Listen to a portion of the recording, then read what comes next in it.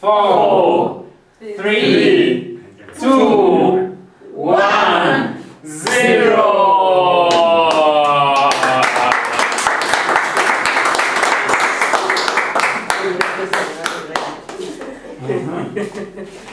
Yes. I thank you very much for this vigilance in starting the Earth Hour, the first of its nature in Uganda. This is more symbolic approach, and we hope that we shall have more time. We shall have enough time prepare for the one of 2012. Today we have done it as staff.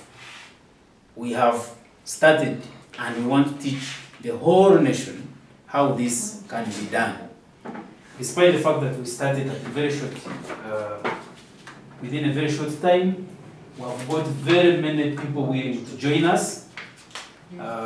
We have now over 50 people who have committed themselves to do something today for Earth Hour, and they have also promised us various activities they will do beyond the hour.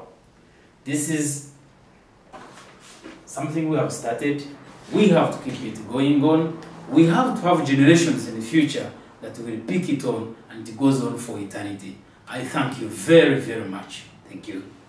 Thank you very much. Thank you very much.